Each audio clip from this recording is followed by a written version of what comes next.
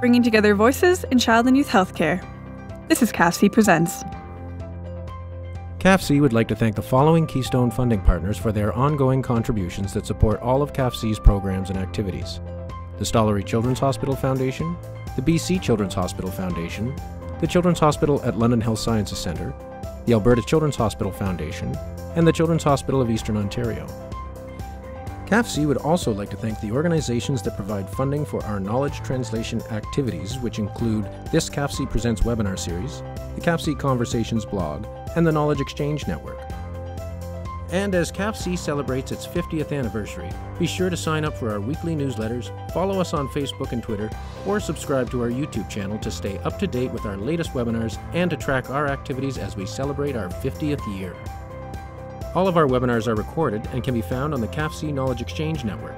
Use the CAN to share these recordings with your colleagues or register an account and post comments, links, or other resources that you think would be of interest. If you have any questions or comments for our panelists, please type them into the question box or share them on Twitter at any time during the presentation. Don't forget to tag @CAFC Tweets and use the hashtag CAFC Presents. Hello everyone, and welcome to today's episode of CAFC Presents. I'm Doug Maynard, an Associate Director at CAFC, the Canadian Association of Pediatric Health Centers. And today we're going to be talking about the national impact of an enhanced train-the-trainer model for delivering pediatric palliative care education. Palliative care, certainly a topic of interest for the CAFC community. We've had lots of presentations, including today's presenter has presented with us in the past. But before we get on to that, I just wanted to make a quick mention of the 2018 CAFC annual conference, Fresh Thinking, Brave Ideas, which is coming up October 21st to the 23rd and will be held in Edmonton, Alberta. And we want to thank our colleagues at the Stollery Children's Hospital and the Glenrose Rehabilitation Hospital for their support and all of the hard work that the volunteers at those organizations have been putting in to help us get ready for this event. The program's on the CAFC website at cafc.org. There's lots of time to register. So hopefully we'll see lots of our CAFC Presents webinar audience in person at the annual conference. All right, so as I mentioned, palliative care is certainly a topic of interest, and it's my pleasure to welcome Dr. Kim Widger to the stage today to do her presentation. If you recall, she's been on the CAFC Presents webinars actually many times, and I believe she's presented a couple of times at our conference, often with her colleague, Dr. Adam Rappaport. Today, she's going solo. And Dr. Widger is an assistant professor at the Lawrence S. Bloomberg Faculty of Nursing at the University of Toronto, and she's also a project investigator at the Hospital for Sick Children. Her research focuses on identifying and measuring structures, processes, and outcomes that are indicative of high-quality pediatric palliative and end-of-life care, and finding ways to ensure optimal care is provided regardless of setting or diagnosis. So without any further ado, it's my pleasure to hand the virtual podium over to Dr. Kim Widger. Great. Thank you very much, Doug. I'm happy to be back. You can see slides now? Yes. Okay, so I'm pleased to be talking today about a project that we completed almost a year ago already. And Adam and I presented on this topic, I think about 2 years ago when we were sort of midway through. So this is a bit of an update in terms of how things actually played out through the rest of the project. So today I'm going to identify implementation science-based strategies that we use to enhance pediatric palliative care on a national level, identify some issues with measuring changes in practice, and then identify some of our successes and challenges of actually achieving practice change. So I want to start off by acknowledging the funding for this particular project, which was from the Canadian Partnership Against Cancer and through Health Canada. And of course, the views expressed in my presentation do not represent the views of Health Canada or CPAC. So also want to acknowledge my project team. Adam Rappaport was the co-investigator or co-principal investigator for this project. And then we were lucky enough to have a wonderful group of clinicians and researchers from across Canada and from the US to help us move this project forward. So meet Elena. Elena was 6 when she was diagnosed with leukemia. Her mom describes getting the news. They started telling us about the Wish Foundation, and the rest was a blur. I started to cry. Ugly, sobbing, can't catch your breath crying, sure that this was their way of telling me that my little girl was going to die. We were devastated. Our 10-year-old daughter, Caitlin, was upset about all the attention being on Elena. Our barely 3-year-old son, Cohen, had horrible, screaming nightmares where he was seeing Elena as a ghost in the mirror on his dresser. Elena herself calmly announced, "You know, I always knew I would die when I was 8. Everything seemed like a bad omen. Every blood work was stressful. Any delays in getting results made me think something was wrong, and they were just waiting for the oncologist to be available to come and tell us that Elena had relapsed." Even for children like Elena, who have a very high likelihood of becoming a long-term cancer survivor, suffering is nearly universal right from the time of diagnosis. And addressing this suffering is an ethical imperative for all health professionals. Pediatric palliative care is the art and science of patient and family-centered care aimed at enhancing quality of life, promoting healing, and attending to suffering. So does that mean that a family like Elena's needs to meet with a specialist pediatric palliative care team at the time of diagnosis? Not likely, but she does need her oncology team to be able to provide a basic or generalist level of palliative care throughout her treatments. Unfortunately, parents tell us that there's room for improvement in terms of consistently providing this type of care to families. And health professionals themselves tell us that they do not receive enough or sometimes any training in how to support families in the midst of this suffering. So to address the reported lack of education and enhance the quality of palliative care for children with cancer and their families across the 16 pediatric oncology centers in Canada, we rolled out a new, at the time at least, evidence-based curriculum called Education in Palliative and End-of-Life Care for Pediatrics, or EPEC Peds. And then we evaluated the success of our rollout in 4 key areas. So around knowledge dissemination, knowledge of health professionals, practice changes, and quality of palliative care. So briefly, a little bit about the EPEC Peds curriculum. It was developed by Stefan Friedrichsdorf, Joanne Wolf, Stacy Remke, and Joshua Hauser, who are all based in the US. It uses a train-the-trainer model, where there are master facilitators who are first created and trained. They go on to train trainers, and then those trainers go on to train health professionals.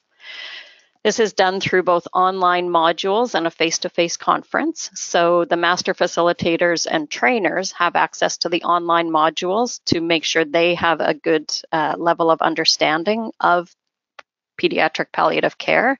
Then they come together in a face-to-face conference to complete more modules together, but also really focus on learning how to teach the actual curriculum.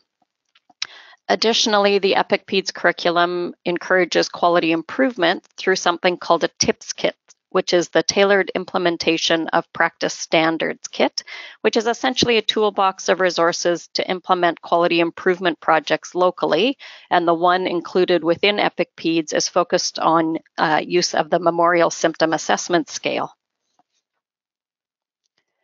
So the modules that are available, these are the list of modules that are completed online by the trainers and master facilitators. So you can see about 50% of it is really around pain and symptom management. And initially, when the curriculum was first launched, the focus was on having physicians and advanced practice nurses, nurse practitioners become the trainers rather than more psychosocial support people, because the feeling was that it would be a challenge for them to teach any of the more symptom-based modules. And so anyways, that was their focus to start. But when we did our project, we were much more inclusive in encouraging any health professional to actually become a trainer. So then, as I said, face-to-face modules are also completed. These modules focus on self-care, team collaboration, communication and planning, and then a couple of sessions just around how to actually teach about pain and symptom management and how to teach EPEC Peds overall. The EPEC Peds curriculum is what they call an accordion curriculum. This means that the trainers essentially have a wealth of resources that they're able to choose from but they can pick and choose what they want and adapt that for whatever audience they're going to be speaking to, as well as what kind of time frame they might be speaking for. So a particular module might have 100 slides, but the trainer might be wanting to go out and do a 10-minute sort of quickie presentation, and so they can pick and choose from what slides and what content they actually want to present. And we thought this was a real strength of the EPEC Peds curriculum. It fit with the idea from implementation science, which I'll talk about in a minute, of really trying to adapt knowledge to the local context and the local situation and local needs.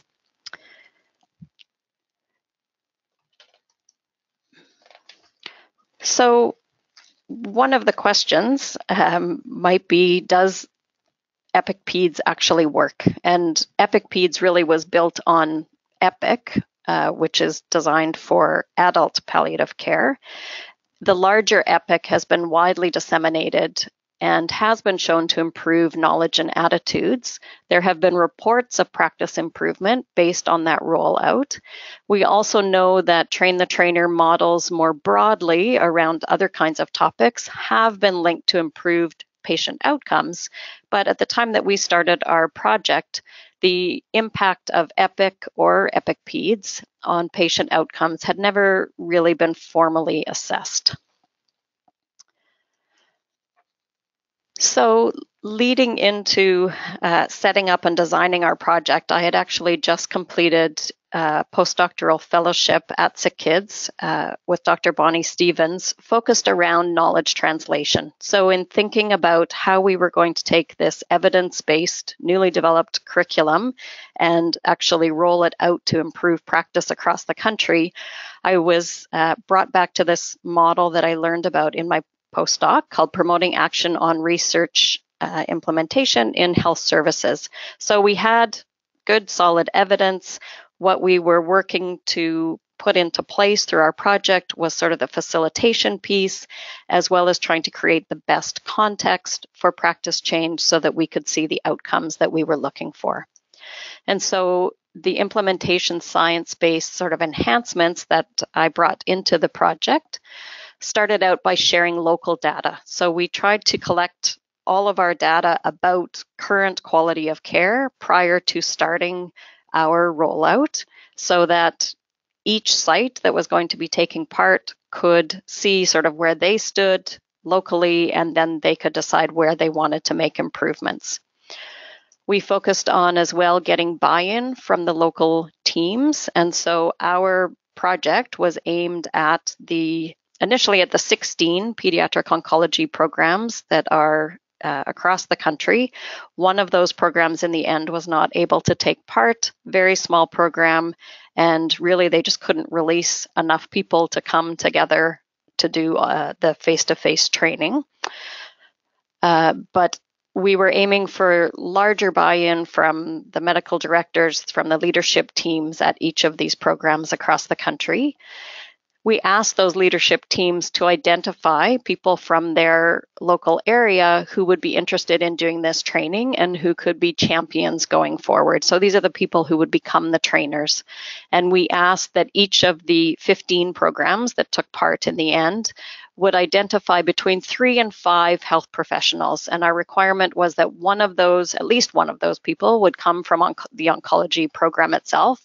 One would come from the Pediatric Palliative Care program, if in fact there was one at that center, and then one person from the community. So the community person might be a general pediatrician who might provide care to children with cancer at home. It might be a home care nurse. In Ontario, it was often an interlink nurse who became that community person as part of the healthcare team. The original EPEC Peds training involves just a one-day training, and people, basically anybody, can decide they want to become a trainer. They go and pay to take the training, come together for one day, and then they go home with all the resources. We wanted, and implementation science would suggest that it's better to have a team working together. So we brought together these teams. We added a day of the face-to-face training so that they could really spend time together, get to know each other if they didn't already. And we certainly had teams where oncology and palliative care actually hadn't had a lot of interaction prior to our project. And in one case, there was no pediatric palliative care team, so we invited adult palliative care providers to come and join, and they actually really forged a strong relationship and have done a lot of work together since our project completed. So in those 2 days, we asked as well for the teams to really think about what they were going to do when they got home. So in the usual EPEC, if you attend a session by yourself, you may go home. You may never actually do any of the training and disseminate that training to other health professionals in your home community. We wanted our regional teams to go home with a plan. So what are you actually going to do? Who do you need to target with this education? What kind of content do you think people need? So a much more concrete plan. The other thing we did was added 2 new tips kits focused around bereavement follow-up and goals of care discussion. And then we provided ongoing support for the team. So not just sending them off on their own and say, get back to us in 18 months' time when the project is over, but following up on at least a quarterly basis to say, you know, when we were together, here's what you said you were going to do. How's that going? And how can we help? Is there anything we can do to better support you as you roll out this education at home? In terms of our timeline, so back in spring 2014 was when we started this project, had a planning meeting in Toronto with all of our stakeholders. We trained our new Canadian master facilitators in the fall of 2014, started baseline data collection shortly after that. It did take a long time to do baseline data collection, and that was because of lots of challenges in getting ethics approval across 15 different sites and administrative approvals and data sharing agreements. I'll talk a little bit more about that later. Then in the spring of 2015, we had our EPEC Peds face-to-face session for the trainers. And then each team had about a year, although it varied depending on the site and when they got the approvals, but they had a year to roll out the education and complete a quality improvement project. Then in October to December of 2016 was when we collected all of our post-intervention data and then had a final project meeting, bringing everybody back together to talk about successes and challenges at each of the sites and share our findings with our stakeholders. So again, our project outcomes that we started off trying to achieve was around knowledge dissemination, knowledge of health professionals, practice change outcomes, and quality of palliative care.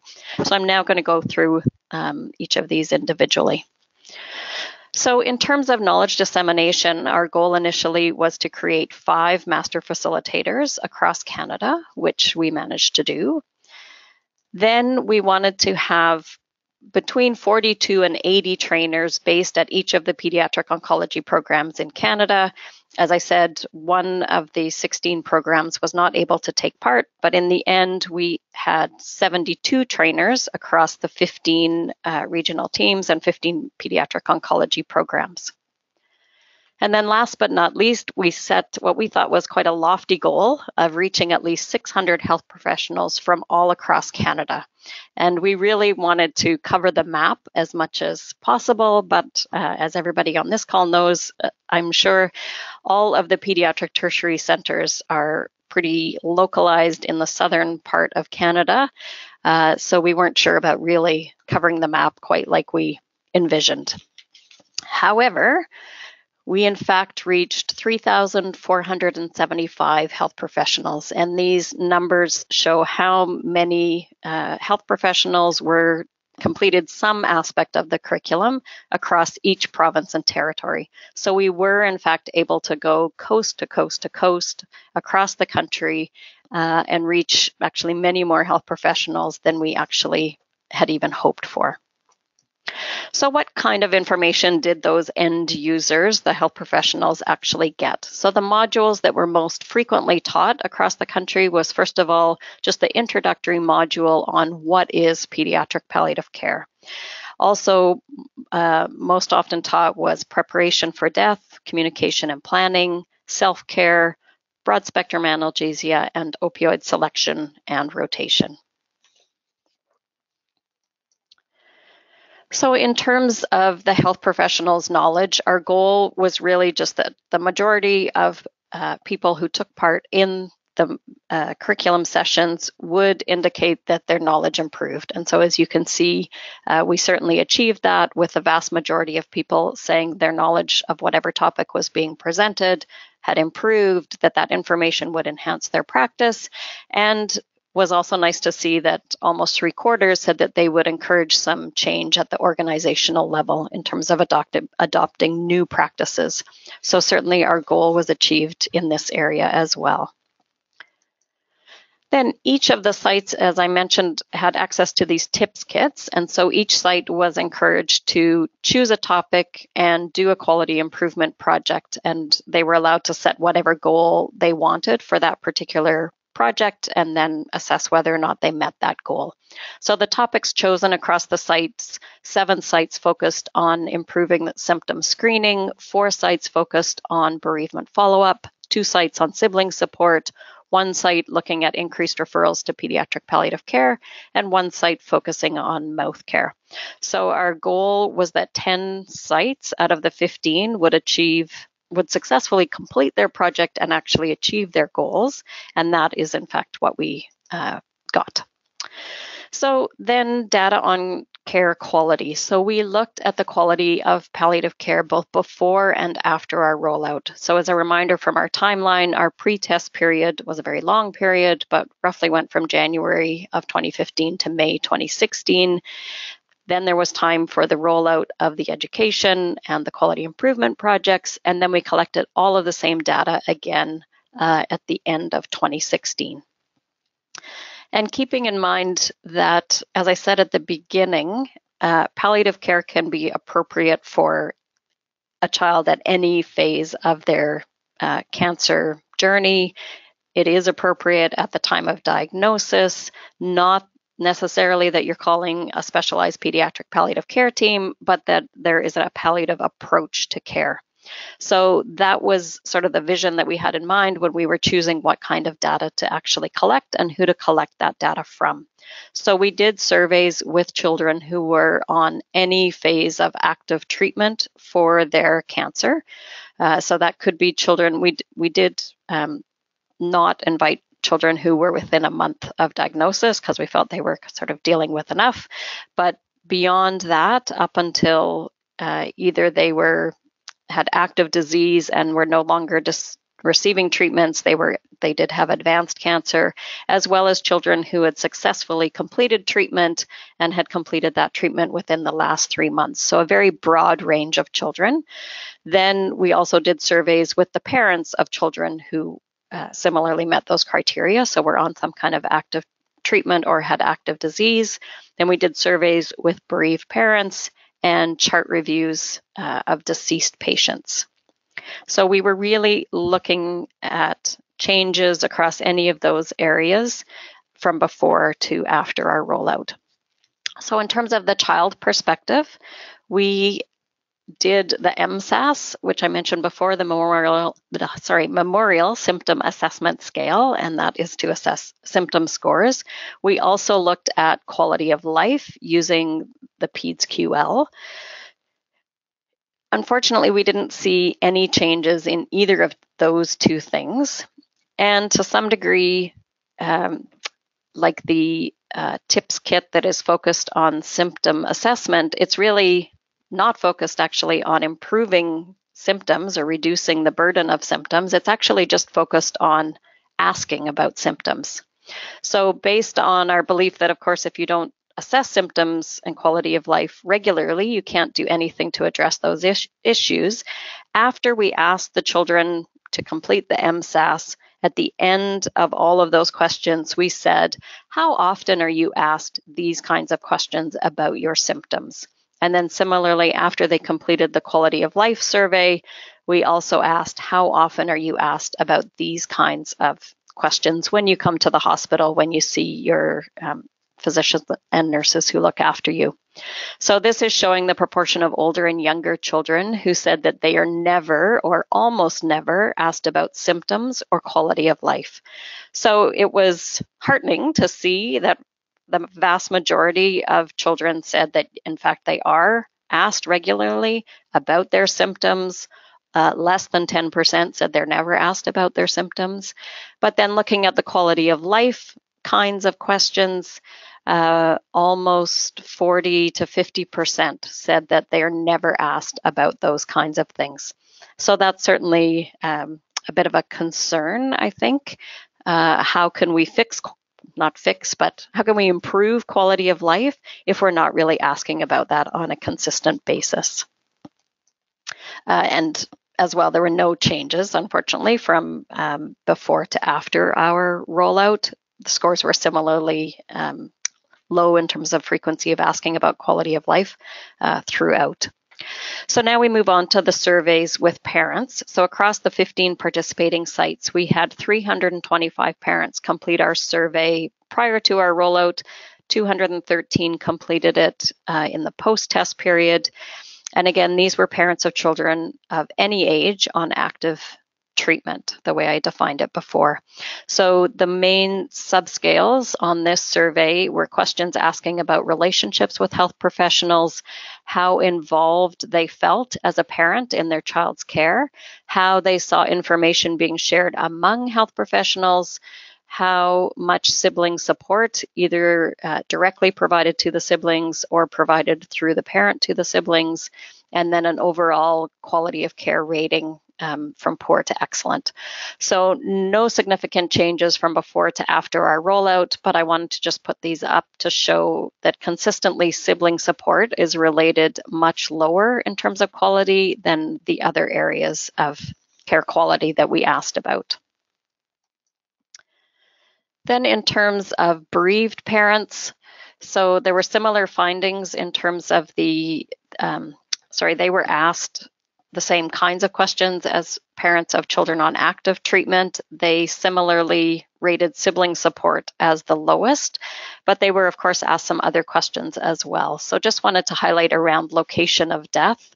So bereaved parents were asked about their preferred location of death and then where death actually happened. So you can see that every family whose child died at home actually wanted to be there. And in hospital deaths, certainly there were many families whose child died in hospital and they wanted to be there, but there were also some families whose child died in hospital and that was really not where they wanted to be. Similar for the hospice, not everybody who was there would have preferred that as their location of death.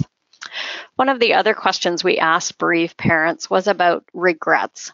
So in talking with clinicians in pediatric palliative care, we sort of asked them, how do you know that you did a good job for a family in providing more of the end-of-life care for a particular family? And some of them said, if I can help a family to feel that when they look back on the experience, they have no regrets, then I feel that I have done a good job. So we asked the bereaved parents who took part whether or not they had any regrets. So great to see that just over 50% are able to look back on their child's end of life with no regrets, but that still leaves almost 50% who do have some level of regret, which of course is a bit concerning. So in terms of the types of regrets that parents shared with us, I would have fought harder for him to have had better quality of care from home care nursing staff. I wished we could have had access to better equipment right from the beginning. I wish we'd been better informed that his death was very imminent. If we'd known earlier about her rare and aggressive form of ALL, we might have forgone the third chemo round in order to have made the end of her life a little bit more comfortable. His location. We wanted to be home, but as parents and siblings, it was hard to know what to expect with having a seizure, how we would deal with it, fear of dealing with the pain he would suffer. So it was easier to be near doctors and nurses. No nurse could be found to attend our community to be with us at our home if he was brought home. I regret we were not really ever able to get ahead of his pain for more than a short period of time. So unfortunately, again, we did not see significant changes in terms of the proportion of parents who felt that they had regrets versus no regrets. Similar comments from parents both before and after our rollout, but I wanted to highlight it just to show that there is certainly more room for improvement in the care that we provide across the country. The two areas where we did actually see change from before to after our rollout, the first was around the median time from palliative care referral to death in days. So this shows the pre and the post-test across the sites that took part in our study.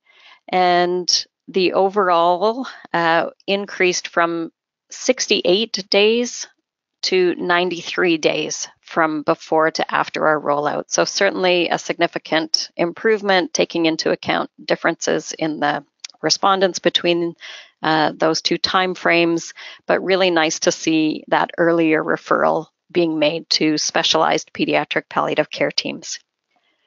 Similarly, the time from advanced care planning, discussions of goals of care also improved from before to after our rollout, increasing from a median of 29 days to 35 days. And you can see some sites really went from 0 to huge numbers. Discussion certainly happening much, much earlier after our project. We knew that going into this project, there was no really great evidence to show what we should be measuring, essentially. So going into it, we were a little bit worried that we might not see big changes in terms of all of those quality of care things, but we hoped we were sort of on the right path. So what we did was ask all of the trainers who had taken part in the study to comment on their experiences in the project, to comment on their perspectives on whether or not care was changing. So we asked the quality of palliative care provided to children with cancer and their families has improved as a result of this project. So certainly there was almost a third who really didn't feel that there was any impact of this project or minimal impact. But there was then 2/3 who did feel that the project did result in improvements in the quality of palliative care. We also asked the trainers about their perceptions of the frequency of referrals from oncology to specialized palliative care and whether the referrals happen relatively late, meaning in the last week to days of life, or and whether that occurs sort of on a regular basis or on an infrequent basis. So again, looking sort of from before to after the project, so seeing a shift towards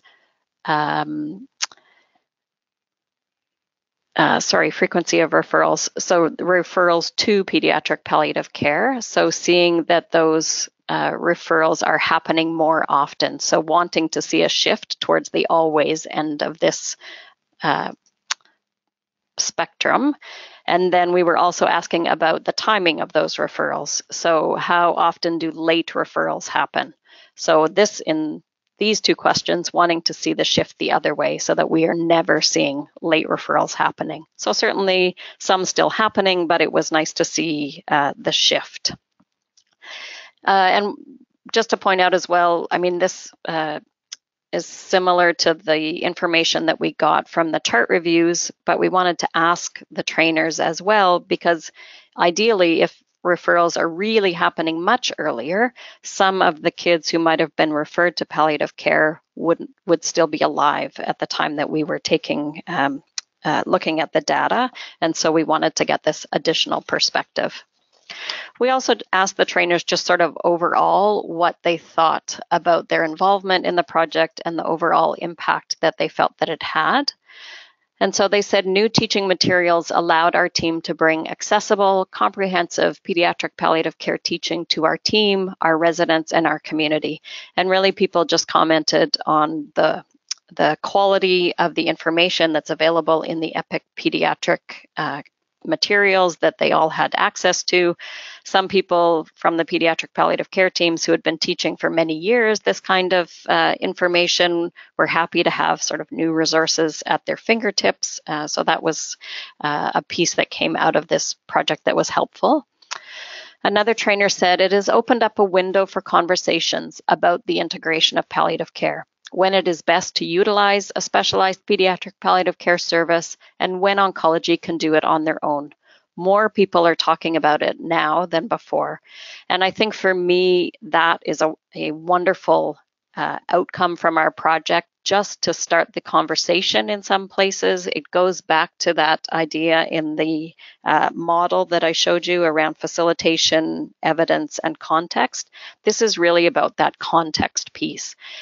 You have to have the right context. You have to have an openness to involvement and provision of pediatric palliative care in order to achieve those outcomes that we were going for. So even making improvements, I think, in that context was an important piece of our project. Another trainer said, overall, I think everyone improved their knowledge of pediatric palliative care. I think the greatest success, and for me this was unexpected, is the improved relationship with community care providers.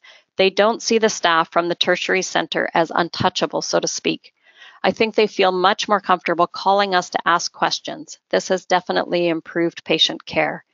And I think that was really a result of one of the resources that was available as part of our project was simply money, which allowed the trainers to go out into the community, to sometimes bring the community people into the hospital setting in order to do all of this training. And that is particularly applicable, I think, when thinking about the territories and Nunavut, that health professionals at CHIO, for example, do provide care to children who are in Nunavut, and they had never met face-to-face before with some of those care providers in those northern communities. And so our project offered the opportunity to fly them up there, and they actually were able to meet face-to-face, which I think is maybe an old-fashioned way of developing relationships, but I think very much an important one. And it just, again, helped to open those lines of communication, was some trust building, and my understanding is that has certainly continued beyond the life of our project. So some of the challenges along the way, multi-site studies are not for the faint of heart. As I said, it took 18 months basically to get all of the approvals that we needed to even do the project at some of the sites. So some of the sites only had a couple of months really to do their education rollout, while other sites had a year or more. So that length of the intervention period differed across the sites. There's the length of intervention period. I'm not sure, though, what impact that had necessarily, because I think for some of the sites where they knew they only had a short time, they sort of all out blitzed, and they did as many education sessions as some of the sites that had a longer period of time to work with. They just kind of jumped in and did as much as they could in a very short period of time. Whereas some of the sites that had a bit longer time, there wasn't that pressure there. And so the training was much more spread out. And so there's no research to say one of those is better than the others, that there's a right way to sort of do that piece. The other point was around finding the right outcome measures. So there are outcome measures around palliative care that are much more focused on sort of the end of life period, and that is where we saw the change. We talk about having a palliative approach to care, but I don't know that we know or have a good enough understanding yet of how to actually measure that. How do we know that a palliative approach to care is actually being implemented earlier in the disease process? Certainly, there were competing projects along the time that we were doing our projects. The trainers who did the training and did this rollout locally, for some of them, for sure, it was part of their role that they already had, that they were supposed to be doing education. Some people really took this off the side of their desk, and it was their commitment to the project that they found the time to do the pieces. And I just a huge shout out and thank you to all of them, because we couldn't have done what we did without their commitment to the project. The other piece was around that changing culture, changing practice. So it's not an easy thing to do. Whether you can do that in a year and a half is hard to say. I think at some sites, as the trainer said, that there was more discussion between palliative care and oncology about when and how to involve palliative care with the children and families. And I think that's sort of the beginning of a change in culture and a change in practice. So thinking back to the reason why we did this project in the first place, really aimed at addressing the lack of education about palliative care for health professionals. We certainly far surpassed our goals for the number of health professionals that we were able to reach with our curriculum. At least through self-assessment, the knowledge of these health professionals appeared to increase, and we certainly saw some practice changes specific to the QI projects that were done at each of the sites. But in terms of the quality of palliative care, we saw some change, but we didn't see maybe as many changes as we hoped for. So ultimately, did we make a difference for families like Elena's? Maybe not yet, but given the earlier involvement of specialist palliative care teams for the children who died, maybe we've made more of a difference for the children with advanced cancer. Getting palliative care teams involved earlier in the disease trajectory is certainly, I think, an important step forward, but ultimately there's certainly still work to be done so that we can see improvements across all of those quality of care outcomes for children and their families. So we're not there yet. I believe our project was still a step in the right direction. If we got some conversations started, I think that's fantastic, but we have more work to do. So just to finish off, if you have questions or interested, I'll be taking questions in a minute, but if you want to read more, we did publish our protocol in BMC Palliative Care, so that is available. And just in September, the final results from the whole project were published in the Journal of Palliative Medicine, so that's now available as well. So any questions or comments, I will open it up. Thank you very much, Kim. That was a great presentation, a great recap of where you've come over the years. We did this a similar presentation early on in your work, so it's great to see the results that you were able to get. So again, that's our chance to remind the audience to, if you do have any questions, type them in, and we will certainly present them to Dr. Widger. The first question that came to mind was, so when you were showing the tables of the shifts that you were seeing, so when you were talking about the time spent on with specialized palliative care before death, or the time from referral to receiving palliative care, et cetera, and you were looking for those shifts in certain directions, what do we know about those organizations that, like, and this may certainly be beyond the scope of your research, but do we know anything about those organizations or that were able to shift in the right direction versus organizations that weren't? So for example, just even if it's just your opinion on knowing some of those organizations, were they more well connected or networked or geographically close to the specialized pediatric centers? Or is there anything you can tell us that might lead to other organizations being able to mimic that in order to achieve those kinds of changes? I think some of the sites that saw the biggest change were the ones that they were starting with nothing, so to speak. So, I mean, they were starting quite low. And I mean, you can see that across 11, 12, 13, 14 there, where the biggest gains were the ones that actually started off the lowest. So in some ways, I mean, they just had more room for improvement. But I think some of those sites, and I keep the sites anonymous, didn't have a lot of interaction between a specialized pediatric palliative care team, or in the case of one site, it was an adult palliative care team who'd never even thought of consulting each other before. And in fact, at that site in particular, it's gone both ways. The adult palliative care providers realized that they had a lot of children of their patients. So they're providing care to adults with cancer and other life-threatening conditions. And those adults had children. And they realized that we need help understanding how to support those kids. So they started consulting pediatrics in order to provide that support. And then on the flip side, which was what our project was about, of course, was the pediatricians caring for the kids with cancer in the community, and the oncologists realized that we have this expertise in the building, but we'd never really thought about would they be even interested in providing care to some of our patients. So, in those cases, it was kind of easy to some degree to just start consulting. And it wasn't for a lack of belief. It was just simply not knowing each other. Right. The next question that came in is from Mary, and she's saying she previously worked in BMT as an RN at Sick Kids.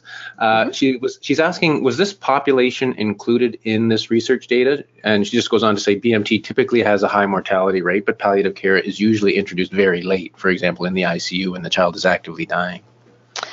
Yeah. So, if a child was particularly ill, we wouldn't have approached them to take part in the study in terms of filling out the survey, but absolutely in terms of our vision of what palliative care should look like in pediatric oncology would be that those kids getting a bone marrow transplant for advanced cancer, or maybe they've relapsed a couple of times, that we should consider involving the specialist pediatric palliative care team with the idea that they can provide ongoing symptom support throughout the process, and whichever way it goes. And I think that's the idea of incorporating a palliative approach to care, is both that there are times when it makes sense to bring in the specialists if there are particularly difficult symptoms, challenging family situation, that the oncology team needs that sort of extra layer of support. But also, and the main goal of our project was really to enhance the knowledge base of the oncology teams so that they could provide that care on an ongoing basis. So I guess to say, we weren't specifically targeting that population, but my view would be that those families would absolutely benefit from, at minimum, a palliative approach to their care, but certainly also could benefit from having a specialist team involved earlier on in the process. There were a few people asking a similar question. Mary actually followed up with this question, but we did have a few other people sort of suggesting they had the same interest in recognizing that this work was focused on cancer and pediatric oncology. Is there any plan to expand this beyond pediatric oncology? For example, children with long-term medical complexities, with degenerative conditions, et cetera, that could benefit from palliative care over a number of years? Like, did you just in looking at this, do you see any barriers in translating this across other diagnoses, or anything unique to the oncology population that makes it work there where you think it may or may not work in other populations? So really, our focus in oncology was because of our funder. So it was funded by the Canadian Partnership Against Cancer, so that was really who we had to focus on as part of this project. But absolutely, all of the palliative care teams now across the country have access to the EPEC Peds materials, and I know they are using this across all of the education that they do. So absolutely not just within oncology, but they're going out and doing it in other populations as well. Similarly, the people that were involved in the project from the community, like I said, were often general pediatricians or home care nurses that provide care to children with cancer, but also provide care to lots of other people. So I don't know that anyone is going to give me enough money to roll this out in the way that we did before. I think the challenge in doing it in other populations is just more that population is quite undefined.